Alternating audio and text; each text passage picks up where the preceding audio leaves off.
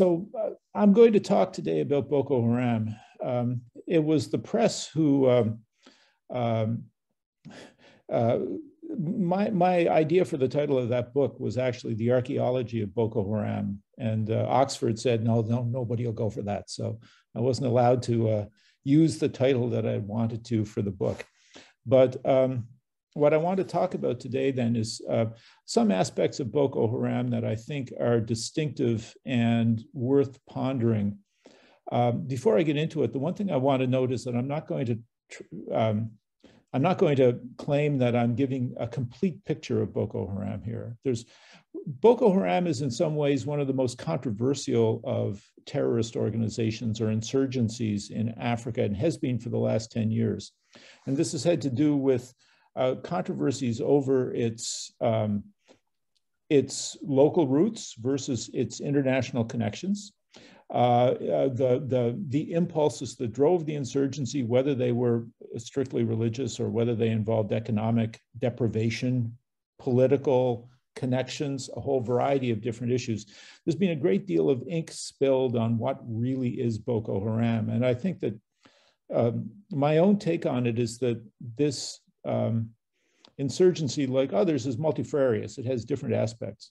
And what I want to talk about particularly is the aspect of its history, how it's rooted in history. Because of course, even if we think about it as a terrorist organization with international connections today, we have to realize that it is understood both by the insurgents themselves and by their victims and their adversaries in a historical context. And so I want to place some of this in a historical context. That's one reason for the talk that I'm going to give. The other reason is, you know, as Carlos noted, my own experience in this area, and particularly my experience of this area as a borderland. I worked on the prehistory of the Wandala state, which is one of the pre-colonial states in this area, and which was divided by the originally German-French, later British-French border between Cameroon and Nigeria, such that I was always working in border areas and with an experience of the sorts of violence and opportunities that exist in border areas. So that's what I'm going to talk about today. So I'm going to share the screen and I'm going to talk with images, if you like, if people have questions or particularly if there's any problems with the images, you know, that I can't see, please do let me know. So let me bring this up. So I think everybody should be able to see this at this point. So let me plunge right into it. I'm going to talk primarily about pasts. I'm an archaeologist and I don't have any particular insights into the future more than other people have. But okay, let me see. The next thing is, the first thing here is going to be how I can actually advance this. There we go. Okay. The area that we're speaking about, as has been identified, the Lake Chad Basin, broadly defined. This is for me, primarily northern Cameroon and northeastern Nigeria, but it also takes in parts of Niger and Chad as well. We all know of Boko Haram. I put this image in just to indicate that much of this conflict has, of course, fallen off the radar with the events of the last 2 years, with COVID, all of the disruptions associated with it, different things happening in different parts of the world, but to indicate that the conflict is still very much alive. And this is the U.S. Council on Foreign Relations, their security tracker, and this is particularly for Boko Haram.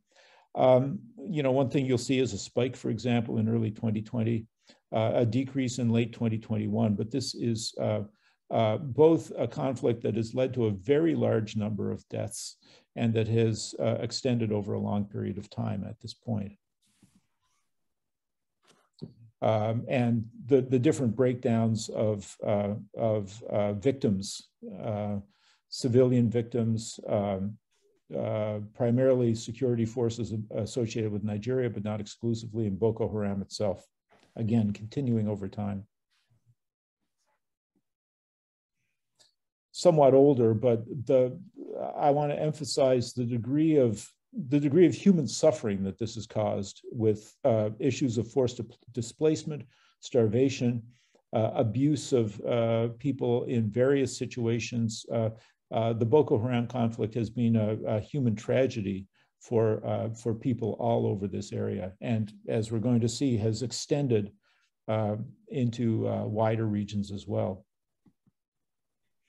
My own work has concentrated on the area that's shown up on this image in northern Cameroon and northeastern Nigeria. And this shows very approximately the extent of the pre-colonial Wandala state.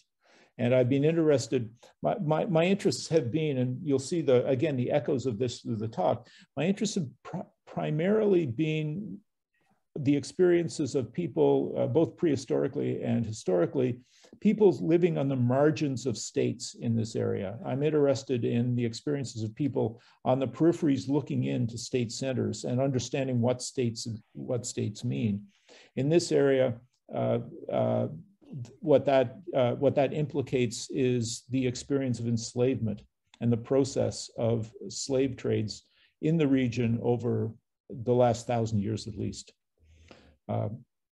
And echoes of that in a whole variety of different ways. Just to indicate here, why is an archaeologist talking about Boko Haram? The pin on this map shows the area where I was most recently working in northern Cameroon on a set of archaeological sites called the DGB sites. Up at the top of the map is Maiduguri, which is the urban center. I'll emphasize the urban center from which Boko Haram originated as a religious movement in the early mid-2000s. In the middle is the Sambisa Forest Reserve, which still continues to be one of the refuges of Boko Haram. And in the southwest, Chibok, which is the town from which schoolgirls were kidnapped in this famous mass kidnapping of young women about 10 years ago by Boko Haram. So this is very much the scale down at the bottom right near Maro is 10 kilometers. So you'll see that this has been an experience for me involving the areas I work in, the areas I've lived. I started working in this area in 1984, I will note. So I've been working there for quite some time.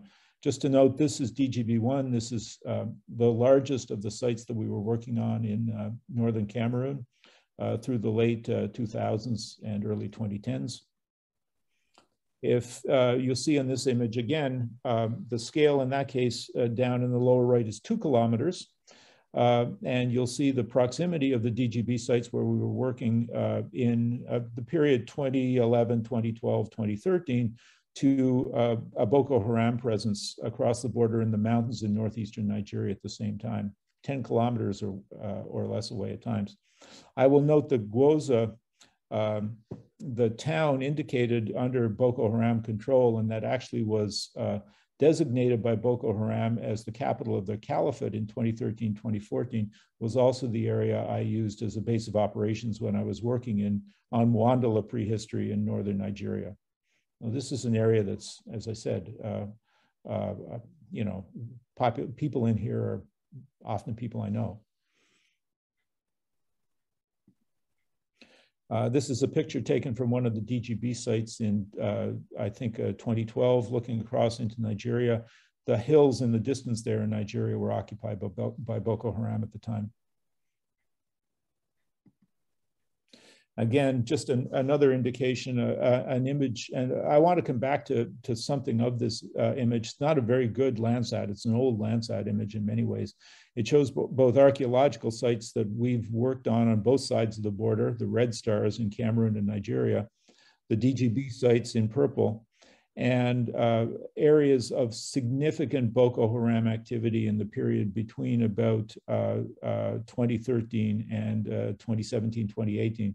I will note that there's still Boko Haram activity going on in this area, much more sporadic at this point. As I'll note, the center of gravity of Boko Haram has moved somewhat, but this has been an area of quite active Boko Haram activity for some time. And as we'll see, one question is, what exactly does that mean? I'm going back to Carlos's work here as well, because this is very much about echoes of the past and the present. One of the echoes that the extraordinary work that Carlos and his colleagues did at sites like Zeelam in northern Nigeria in the late 1990s, early 2000s, the indication of these protected sites, large concentrated protective sites surrounded by ditches in this area, and I think this idea of ditched and walled towns has a lot of political importance and political impact in this area when we think about the development of state-level societies and their relations with other communities in this area over the last 2,500 years. And what I'd note is that one of the tactics that governments have used to combat Boko Haram over the last 10 years has actually been, again, to go back to the old practice, the 2,500-year-old practice in this region of surrounding communities with ditches and walls. Here we have Kolofata, satellite image of Kolofata in northern Cameroon.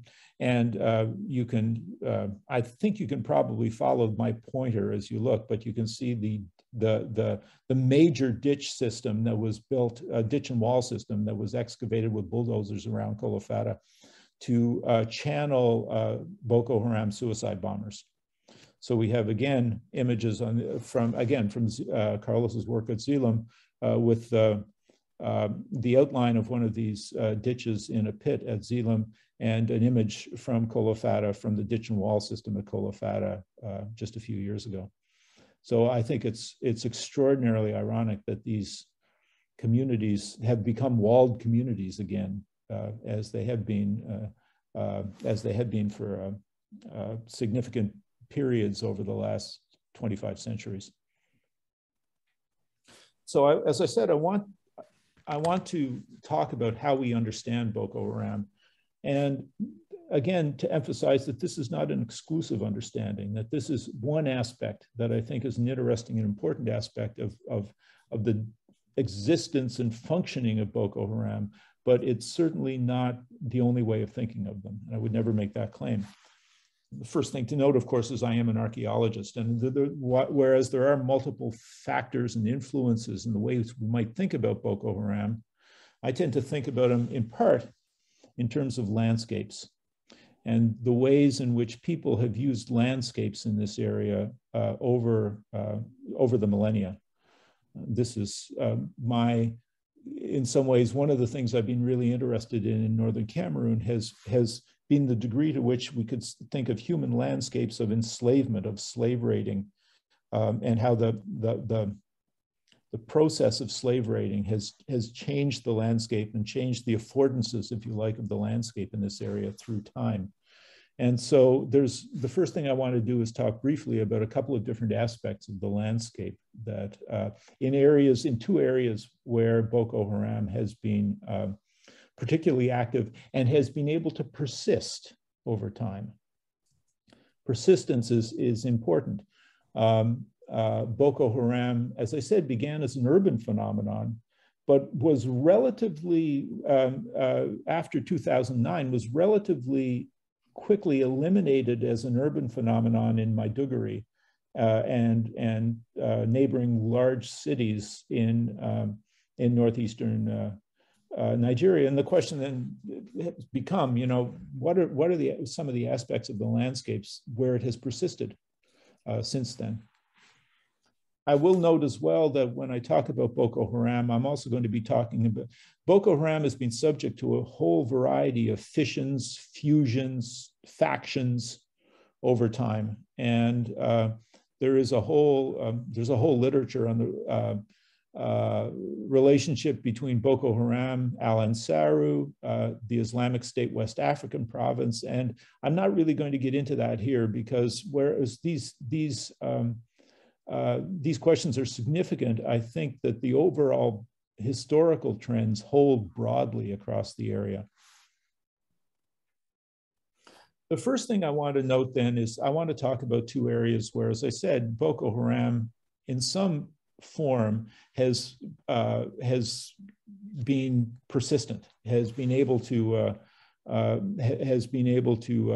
last through periods of significant state reaction. The first of these is actually where I work, in this area on the borderlands of northern Cameroon and northern Nigeria, and particularly in and around the northern Mandara Mountains, which is a phrase the northern Mandara Mountains is a phrase I have repeated so many times in my academic career, I'll never be able to count. I showed you this image before indicating both archaeological sites in red and purple and areas of significant Boko Haram conflict and attacks. So the landscape is one that I find extraordinary in its beauty, and in the human intervention in this landscape, in the ways in which the landscape has been transformed by people into a real anthropic, intensely inhabited place. One of the things to note is that historically, the sort of yellow color here indicates the extent of the mountains themselves. The northern Mandara Mountains are extraordinarily diverse ethnically and in terms of social identifications, really quite extraordinarily, with the scale down at the lower right there as 10 kilometers. I did most of my PhD work in ethnoarchaeological work in one of the northeastern groups, the Plata, one of the smallest populations, and their neighbors. This shows both sides of the border with Nigeria on the, it's broadly the same as this image here. Nigeria to the west and Cameroon to the east. In this area, the mountains are occupied historically by non-centralized, non-Muslim, intensive farming communities, primarily Chadic-speaking communities of different sorts, and so very close connections, cultural connections, social connections to the particular landscape. This is something that when I started working there in the early 1980s was really difficult to grasp for me. The fact that I could be standing in Plata territory in a situation like that and have within this proximity the territories of two other ethnic groups speaking different languages, all Chadic languages, but quite distinct in terms of social and cultural identities. And this has been one of the topics that I've been looking at through my career, has been how this developed over time and how it took place in the context of a large contrast between these mountain populations and plains populations nearby. I'll come to that in a second. With the plains populations around them, Fulani, Kanuri, Shwa Arab, very different sorts of groups living on the plains around the Mandara Mountains. Boko Haram itself is originally, and to a significant extent, even recently, a Kanuri social and movement, a Kanuri insurgency, for reasons that are quite complex. And so the plains around the Mandara Mountains, very different landscapes, both topographically and culturally as well. In this case, the plains around the Mandara Mountains as areas of historically, since at least in this immediate area around the Mandara Mountains, since at least the 16th century, centralized Islamic states, and the distinction between the slave raiding plains populations and populations who were raided for slaves up in the Mandara Mountains is one of the central cultural and historical facts of this area. One of the things that Boko Haram did and has done is do what the targets of slave raids did in the pre-colonial and early colonial period, that is, retreat up into the mountains. These mountains, I'll just are good places for defense. And so the affordances of the landscapes are one of the things that have allowed this insurgency to persist in and around the Mandara Mountains since that time. The affordances of both the landscape and the frontier, the international frontier, are both elements that have really made it possible for Boko Haram to exist there. But we see here, this is not simply some sort of unmitigated throwback to the pre-colonial past. One thing you'll note, as I said, Boko Haram are primarily significantly associated with Kanuri populations. The Kanuri people were, in the pre-colonial period, the slave-raiding Muslim populations on the plains, and of course, Boko Haram is seen as in some ways some variety of fundamentalist Islamist movement. So to have those people using the potentialities, the defensive potentialities of the Mandara Mountains is, in a sense, the reverse of the pre-colonial process. The protectiveness is the same, but the identities of who is the state and who is not are quite different. I will also note that one thing that's happened here is that some of the mountain populations, again, historically, people who have been resistant to Kanuri and other slave raiding have actually converted to Islam and joined Boko Haram in significant numbers. This is best known in population you'll see up on the sort of left-hand side of this image, a population of people in Nigeria called Guduf, who went through a large-scale process of conversion to quite a strict form of Islam in the early 2000s, and a number of whose members have joined Boko Haram.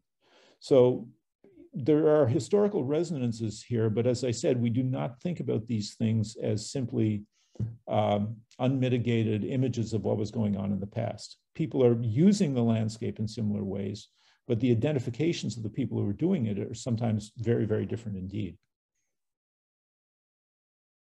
The second area where this has certainly been the case is Lake Chad itself. And here you have the lake, this highly variable, shallow lake, which changes in extent significantly over very short periods of time, that sits at the frontier of 4 different countries, with all of the potentials that means, and that its variability has served almost as a sort of historical bellows over quite short time periods, because the different populations in this living around the lake who have historically worked variably as fishing people, tradesmen, cattle pastoralists, farmers, are very much adapting to the variable extent of this lake over periods of years and decades. So this lake itself then has become, again, you can see the variability in the size of the lake. To 2007, it's gotten bigger since then, but I thought that this would just indicate the striking ways in which Lake Chad changes over time. And this is from one of the texts on Boko Haram, which talks about the Lake Chad as a cosmopolitan space, which it entirely is and has been for a very long period of time, for many centuries. It's a space of refuge, again, the islands and marshes around the lake itself. It's a space of encounter between different populations. It's a place for trading and so on. And it's entirely unsurprising at this point that it has now become one of the epicenters of control for groups affiliated with Boko Haram, particularly Islamic State West Africa province. So again, the characteristics of this lake, a place of encounter, a place of great variability, a place of refuge, it's in a sense the polar opposite topographically to the mountains where mostly I've worked, but in the sorts of affordances it it provides to populations who are in conflict with or seeking a refuge from centralized government. It does the same thing. It's played this role, certainly in the government, in the governance of all 4 countries around the lake since well before Boko Haram. It's been a refuge for dissenting groups from all 4 countries, you know, since the colonial period. So I want to move now from talking about from talking about landscapes in general to a more specific question that I think is significant to thinking historically about Boko Haram, and that's the idea of Boko Haram as a frontier phenomenon. And I think that this is something that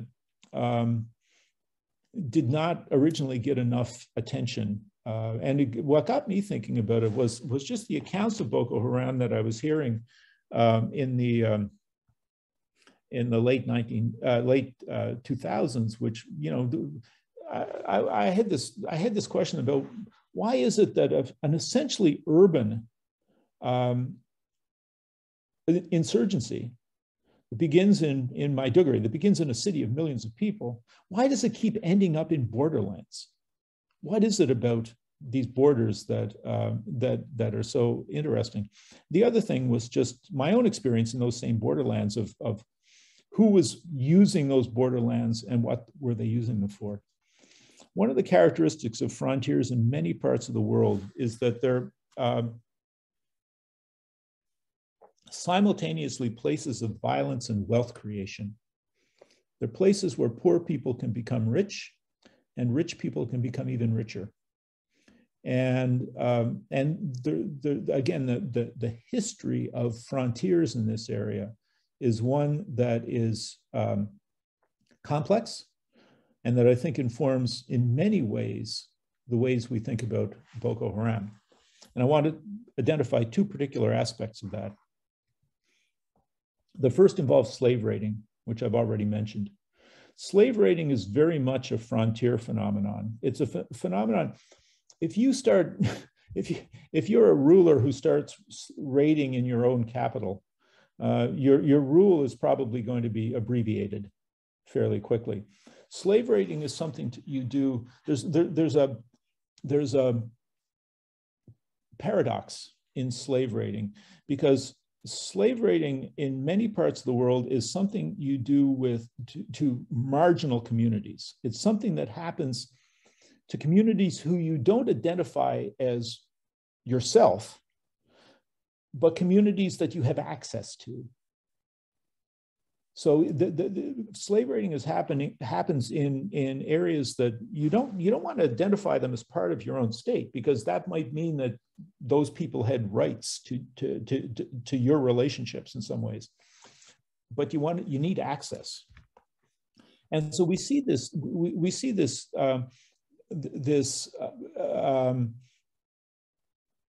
this combination of complex relationships around slave raiding in this area. And this was something that my first published paper in the Journal of African History in 1993 was called "Selling the Iron for Their Shackles."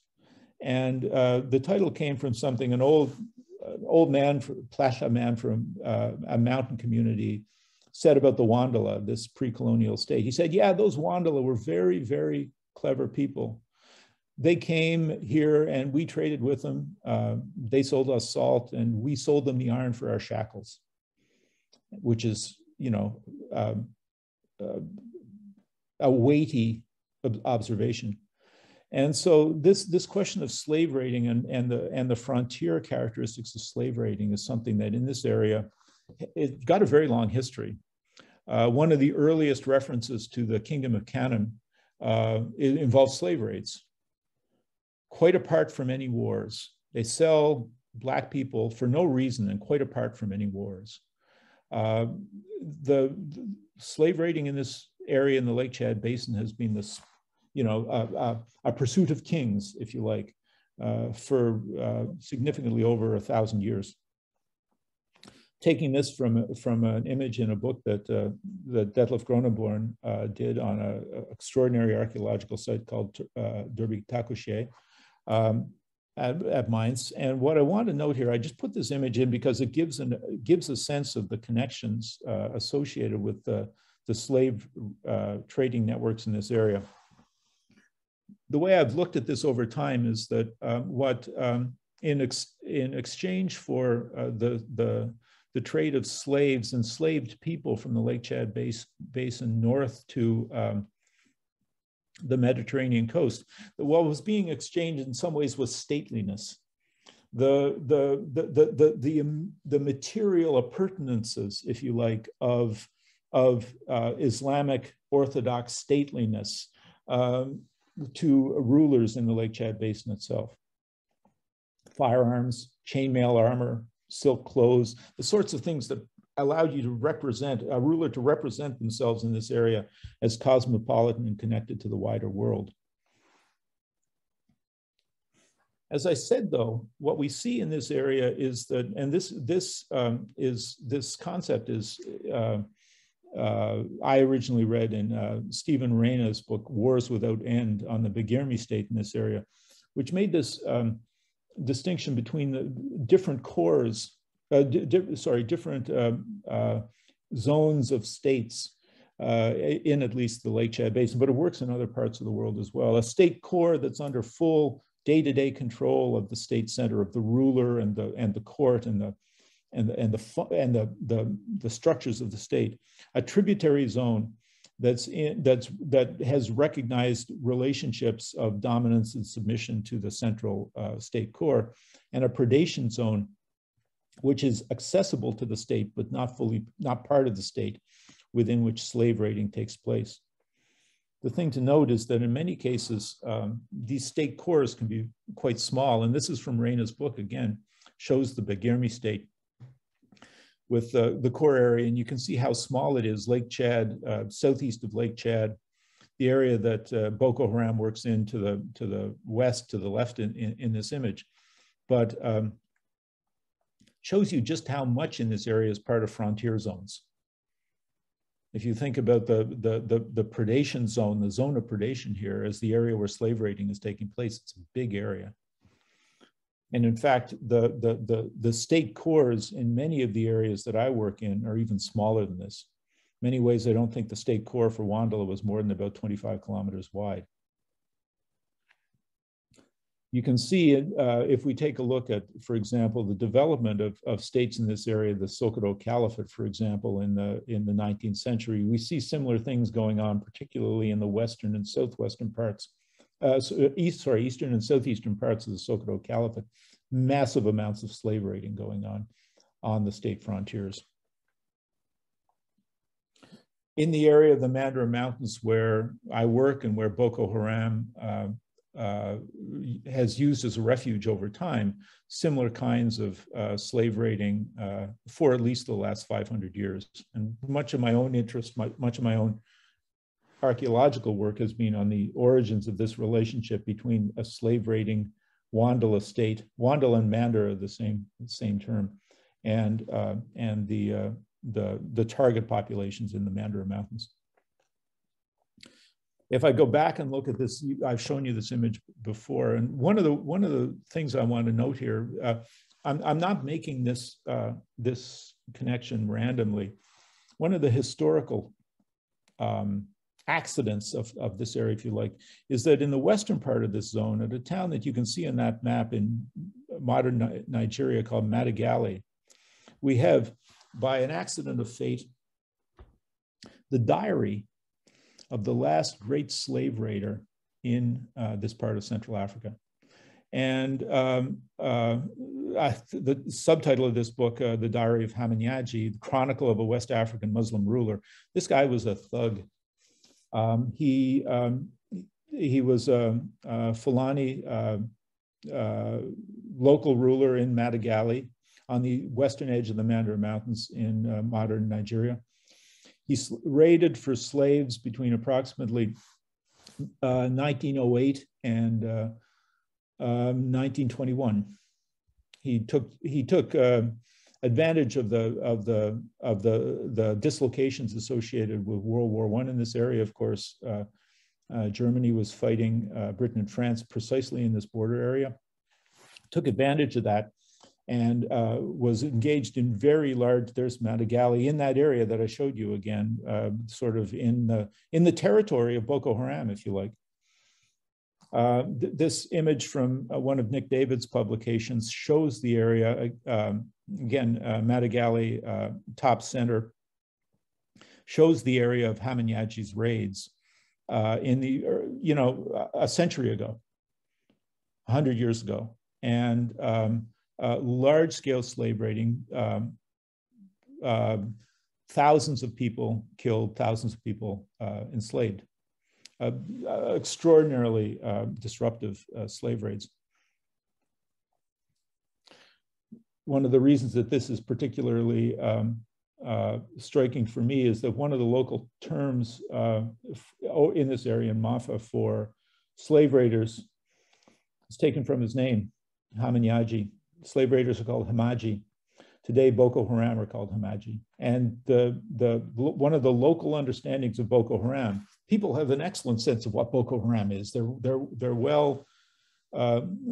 very well informed indeed.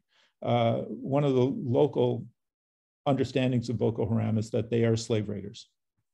So again, this idea, slave raiding is something you do on the borders, which is exactly how Hamanyaji was doing it. Something you do on the borders. It's something you do, a way of making wealth on the borders. And this is the way that local people understand Boko Haram. Of course, you remember one of the shocking, horrific aspects of the kidnapping of the schoolgirls from Chibok, a little bit to the southwest from that map I just showed you, was the head of Boko Haram, Abubakar Shekau, proclaiming at the time that this video was taken of these girls sort of forcibly dressed in Islamic women's clothing, we'll sell these girls in the marketplace. There's no marketplace. Interestingly enough, there was no marketplace when Hamanyaji was selling. The British and Germans had already closed down the slave markets in the area. Hamanyaji essentially was using the young women that he enslaved, the primary targets of the slave raids, as sexual slaves to keep his men loyal. And that is one of the ways in which Boko Haram has used them as well. So the resonances continue. The second thing, and again, another form of frontier wealth creation, different form, banditry and smuggling. This is something that's well attested historically. It's also totally obvious if you're in this area, if you spend any time in the borderlands between Cameroon and Nigeria. One aspect of it, Nigeria, historically as a member of OPEC, subsidizing dramatically the price of gasoline. What that led to, of course, was large-scale gasoline smuggling across the border into Cameroon. The young men who do this, the nickname for them in northern Cameroon is cascadeurs, acrobats. Tremendously dangerous, difficult way to make money for impoverished, marginalized young men. You would get convoys of dozens of these young men, plastic jerry cans filled with gasoline on motorcycles, driving into the provincial capital of extreme northern Cameroon. One of the things we see is that if we look at smuggling, at maps of smuggling routes, and these smuggling routes are extremely well known in this area. I mean, one aspect of this is the involvement of elites in smuggling, which is massive throughout the area. Smuggling routes are very, very well known. What's significant, though, is if you take a look at that map, and then you compare it, another map of smuggling through the area. You compare it to the maps that I showed you where Boko Haram attacks are carrying on. These are the same epicenters of violence. Smuggling continues. Interestingly enough, the smuggled gasoline that was fueling much of northern Cameroon through most of the time that I've been there, Zwaza, it hasn't gone away, even though the frontier is supposed to be closed because of terrorism. The gasoline continues to flow across the border, which speaks to the understandings that local elites have with Boko Haram. Because as I said, these frontier areas are not only places where poor people can get rich, but they're also places where rich people can get even richer. And the transmogrification of these desperate young men into Boko Haram fighters using motorcycles in the same way has been fairly obvious. In the same way around Lake Chad itself, which was another smuggling epicenter, obviously, because it's a poorly patrolled lake, and this is the area that has now become most of the continuing conflict associated with Boko Haram and Islamic State West Africa province is actually around the lake itself. And areas around this lake have now become de facto independent of the control of the national governments in the area, and they're essentially run as fiefdoms of ISWAP, often using the proceeds of smuggling associated with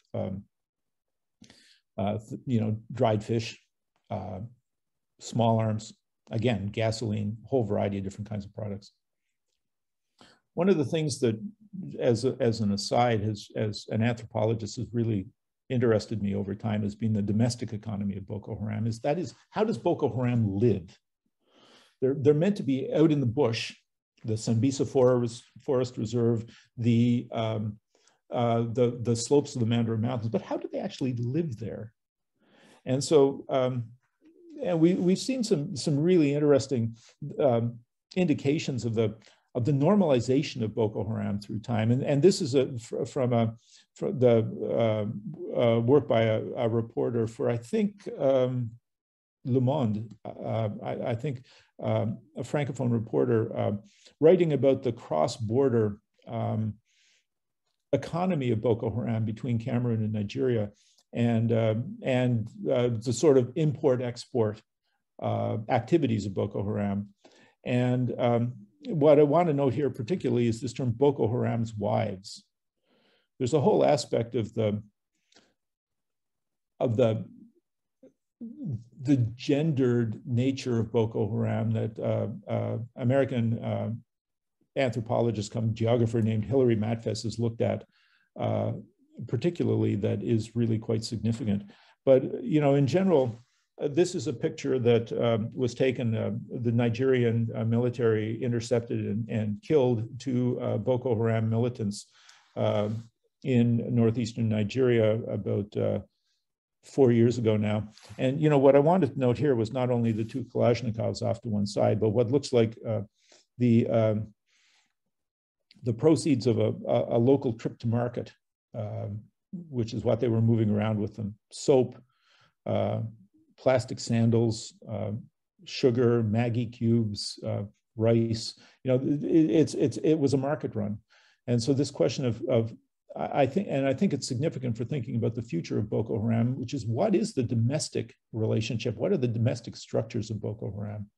And there's been relatively little sense of that, certainly none whatsoever in the media, in which they're supposed to be just hanging out in the bush, basically like phantoms. How do they go to market? How does Boko Haram go to market? They walk into a market like this, I presume. And I think that this is a question that even today requires further thought. And, smuggled gasoline, for example, as I said, which still continues to be smuggled across a border that's in theory closed by anti-terrorist operations.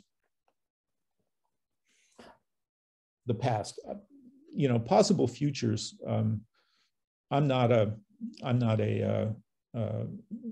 I don't predict the future. I can barely predict the past. But a couple of things I noticed, possibilities, and we're seeing these now, and this is something I've been writing about in the past, but the question of wider regional engagements. And indeed, that's what we've seen, of course, across the Sahel over the last 5 years, essentially. And what drives me crazy is maps like this. And you know, what maps like this, and they're very influential, at least in defense circles in the United States, in a lot of Western countries, maps that show sort of, these are supposed to be nicely demarcated terrorist organizations that have these regional attacks. And what you do in order to combat them is you combat the regional attacks. But you know, what we've seen certainly in the Lake Chad Basin area is that it's really difficult to tell what are the identities of these people, what are the motivations that they are undertaking. Is this religion? Is it ethnic motivations? You know, Kanuri yearning to be slave raiders again. To what extent are local elites, including government officials, associated with these forms of violence? To what extent is this banditry? What sorts of motivations of banditry, of profit making? One of the characteristics of Boko Haram insurgents have generally that for the local area, they've been pretty well paid. And they have access to young women. What roles do those elements play? What roles do ethnic tensions between groups play? And so that we see maps like this that are really radical oversimplifications of what's going on in any one particular area. Across West Africa now, the intersection of political extremism, insurgency, banditry, ethnic tensions is fueling a set of conflicts that cannot be fully explained by any one of those different elements. And that's the case in the Lake Chad Basin as well. And one thing I'd note here is just that in this area, these forms of border violence are not new. These did not begin with Boko Haram. In fact, they didn't begin really with what we would identify as necessarily political violence at all. Tens of thousands of refugees from banditry. The forms of random political violence that Western countries have found it pretty easy to ignore in these areas for decades. 100,000 people in the frontier zones between Cameroon and the Central African Republic in the early 2000s. I was doing archaeology working for Exxon on the Chad-Cameroon oil pipeline in the early 2000s. I had to have at least a half a dozen bodyguards when I was out doing survey work in southern Chad. These are just two of them, but the levels of violence in that area was very, very high indeed. But Exxon thought it worthwhile in order to extract oil from the area. An image like this just, there's not, you know, what I think it indicates, it's somewhat out of date now, it's 7 or 8 years old, but what I think it indicates is just the confluence of different forms of violence and different actors. Countries like Central African Republic that have been unstable over very long periods of time, high levels of banditry, and certainly we know people moving around associated with Boko Haram, on the one hand, found in Western Central African Republic. We know those because they involve specific people, that those sort of interactions are taking place. On the other hand, you have historically members of the Lord's Resistance Army, Joseph Kony's group from the 2000s, showing up in the eastern part of the Central African Republic, originally coming from Uganda. The regionalization of these conflicts and the opportunities for advancement for young men with guns are almost, you know, they're impossible to ignore over this area as a whole. Give you the Central African Republic now, January 2022. This is actually a fairly accurate map. The various different groups that are associated with the government forces, supported now by Russian private military companies. So among the young men with guns now seeking their fortune in this part of the world are Russian mercenaries. And all of the different groups, including over in the right hand, still an area that's a tiny little area to some degree controlled by the couple of hundred people who still exist with Lord's Resistance Army. become continental networks of conflict, and they will continue to be so. This is in many ways an awful image. The young women, many of them the Chibok schoolgirls, many of them were coerced in some way into becoming suicide bombers in northern Nigeria, northern Cameroon in the period between about 2014 and 2017. This shows one of the suicide belts, and this was a fairly common form of suicide belt being used. These are munitions from French-made Beluga cluster bombs, airdrop cluster bombs, that in some way Boko Haram obtained a fairly large number of these, nobody knows how, and repurposed them, they're bomblets, repurposed them into suicide vests. If you want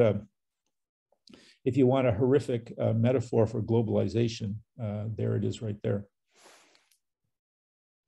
The last thing was I was sort of being I had somebody at a talk I was giving on this at one point, and who was being a bit of a smartass about things and asked me, well, what would be the most surprising thing I'd say about Boko Haram? And I said one of the things is we might see Boko Haram turning into something that having some sort of social identity or ethnic identity. We've certainly seen some aspects of this happening in the Lake Chad Basin, in the area around Lake Chad itself, where you got some degree of fusion between different ethnic groups working with and for Boko Haram. The fusion here, this is from a Boko Haram's arms cache and shows both modern weapons and old flintlocks and cap and ball guns. The fusion of past and present, I think, is significant here. We know that that's happened at various points in time in other areas of Africa where historically in the colonial period, in the era of slave raiding, for example, that these periods of great disruption of the making of refugees, of populations fleeing violence, but also populations profiting from violence, have led directly to the formation of new ethnic groups out of fragmented populations. That might well happen in this area as well. Given the way the Chadian army works, I think it's almost inevitable that some ex-members of Boko Haram have served alongside, for example, American and French forces fighting in Mali against Islamist insurgents in Mali. That I think is almost a certainty. One of the things, the last thing I'll say, just to end up, is that there's actually an excellent literature on a whole variety of different aspects of this. And I think it's fascinating that the area I work in has generated this literature on various forms of disobedience. And all of these books are well worth reading. If you want to understand this insurgency, I think that you could. There's very few books that would better repay reading than Marielle DeVos's book, "Living by the Gun in Chad." How armed young men primarily navigate their life course from soldiers to insurgents to bandits to customs officials, with the unifying factor being the métier des armes, the occupation of weapons. And so I've tried to put some historical context into that particular discussion. So I'll stop sharing the screen now, and I hope that you found that of some interest, and I'd be glad to take any questions that you might have.